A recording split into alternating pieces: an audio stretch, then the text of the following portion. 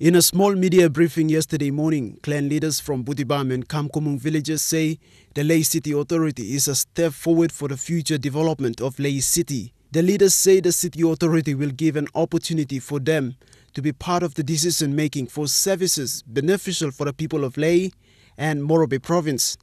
They have met with Prime Minister Peter O'Neill and have discussed the benefits of the City Authority and how the government will assist them in setting up the IE Assembly for the children. As landowner blo Butibam na Kamkomong, mi plus sana blo desplating blo government, national government long Lae City by come up commission.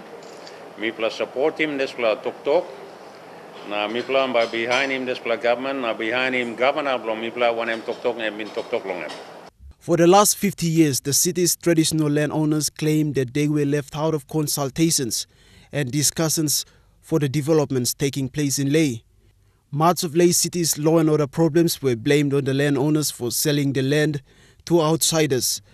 But what successive governments have failed to see is the engagement of local leaders in the various provincial boards. Me play one bell on this one, and we ask him long. Okay, so the city commission come up, then ahi LG must go, me play must at ahi assembly. We all got a council of chiefs.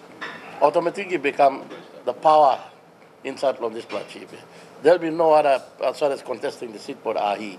There will be only Ahi people. The Bukam clan leaders say they stand in solidarity with Morobe provincial government, Lae MP and the to-be chairperson of the Lae City Authority, Lujaya Koza, and the national government to see the establishment of the Lae City Authority.